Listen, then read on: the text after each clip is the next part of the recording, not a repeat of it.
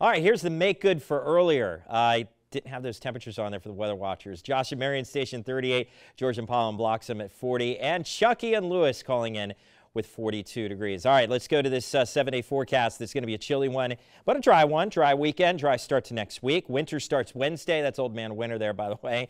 And we've got rain coming in Thursday, potentially cold enough for some wet snow. That's for all of Delmarva, Brandon, and Devon. We've got a lot to track. Stay tuned.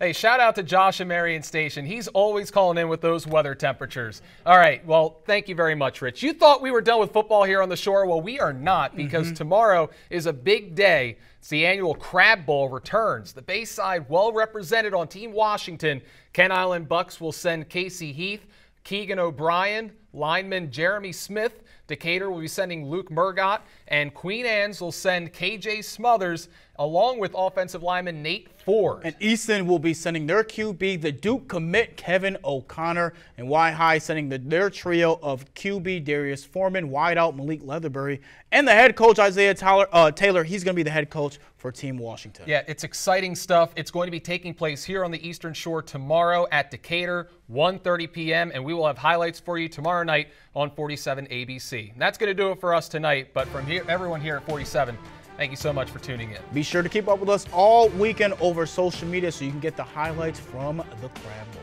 That's right. We'll see you next time, everyone.